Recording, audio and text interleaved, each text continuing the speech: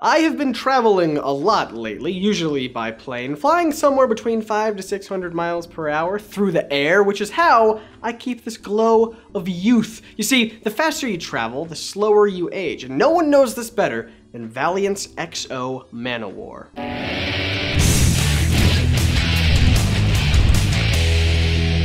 Eric of Dacia was a noble warrior of the Visigoths until he was captured by an alien army known as the Vine. He and the other prisoners were used for labor aboard a massive Vine ship. There, Eric witnesses a strange ceremony involving the powerful Manowar armor known as Shanhara. The origin of this armor is a bit beyond our scope for today, but just know that it is incredibly powerful, basically unbeatable, and it has to bond with its host as a sort of symbiotic relationship. If it doesn't deem you worthy, things probably won't work out in your favor. Years go by and Eric staged a riot along with the other slaves to overthrow their Vine captors. They headed to the temple where the sacred armor of Shanhara was being kept. Knowing they wouldn't last much longer against the Vine forces, Eric took a chance and bonded with the armor. To everyone's surprise, especially the Vine, the armor deemed Eric worthy enough to wield the Manowar armor's virtually unlimited power. Yet even with the firepower on his side, Eric could not protect the other prisoners. The Vine killed them all, leaving only him. If there's a reason he's still alive when so many have died, Eric was not willing to wait for it. He went on a rampage through the ship that quickly led to him being blown out into the vacuum of space. In his unconscious state, he experienced memories of the life he left behind, his people, his wife. He woke up shouting, "Rome, Rome, Rome," which prompted the Manowar armor to teleport him back to Earth, back to Rome. But there's a problem. When Eric arrived back home, it wasn't really his home anymore. He's been away for years. 1,600 years. It's now 2012 at the time when the comic came out.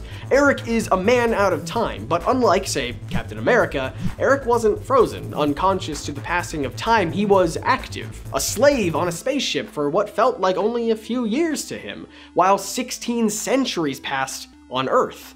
How is that possible? It's due to special relativity, which we're going to talk about in super simple terms today. So all of you physics nerds, bear with me as I overly simplify something that's pretty complicated. But really, you only need to understand two things. Number one, the laws of physics are the same for any non-accelerating frame of reference. If you're traveling in a car or bus or even extraterrestrial spaceship right now going at a constant speed while I'm here, stationary in my chair, and we both drop our phones, the laws of physics act on them the same way.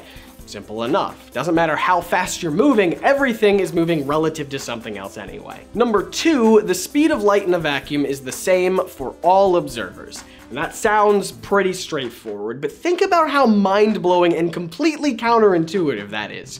Let's say you and I are traveling on a plane and you're a couple rows ahead of me. I see that you're reading the newest issue of Archer and Armstrong and I want in on that action. So I ask you to toss it back my way, which you do at, let's say, 5 miles per hour. To us on the plane, without any other reference, that's exactly how fast we see the comic traveling. 5 miles per hour.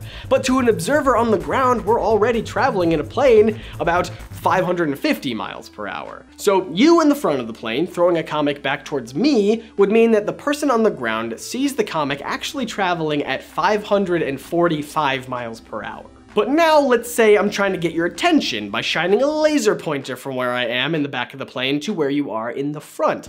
The laser travels to you at, obviously, the speed of light, but think about that observer on the ground again. Would they be seeing a laser travel at the speed of light plus 550 miles an hour that the plane is traveling? No, you can't go 550 miles an hour over the speed of light. The speed of light is constant, at least in a vacuum. So retroactively imagine all of those scenarios we just went over, but we also couldn't breathe. I'm making things too complicated, which is why I'm going to make it probably harder. Thanks to special relativity, we get a phenomenon known as time dilation. Getting back to X-O Manowar, the subject of this video, we know that Eric was traveling on a Vine spaceship for years that was capable of incredibly fast speeds around the speed of light.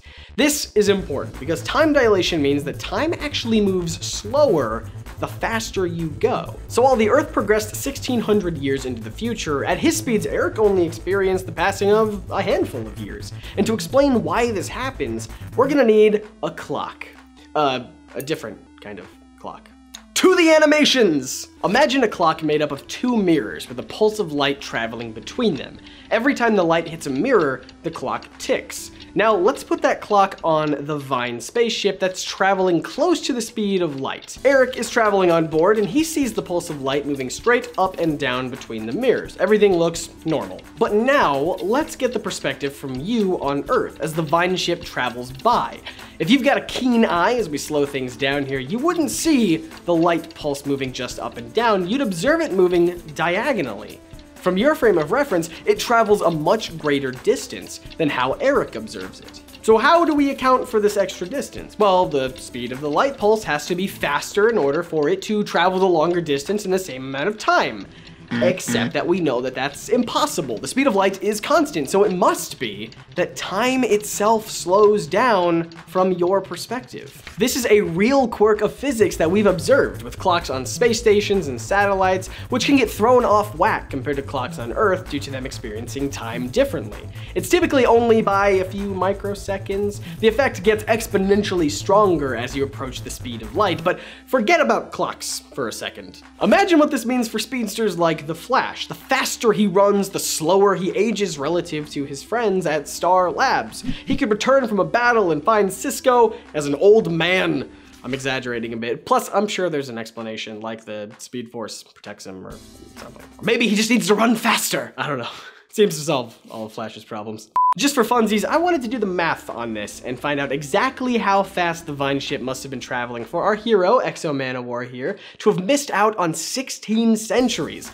We know that Eric was captured in 402 AD and held prisoner for several years. Unfortunately, the current canon doesn't give us an exact number. Thankfully, my buddy Daniel from Valiant Vlogs tracked down that before the Valiant universe was rebooted in 2012, the classic canon stated that Eric was captured for 7 years, and we'll assume the same for the current state of X-O. Eric reappeared in modern-day Earth, presumably in 2012 when the comic was printed. This means that from the perspective of X-O Manowar, during the 7 years he was captured, the Earth progressed 1,610 years into the future. And with those numbers, we can figure out exactly how fast the Vine ship must have been traveling. If you want to see the full math behind this, we'll link some videos below that explain it in much more detail. But for now, we'll just do the math in our heads real fast. Let's see what that would be.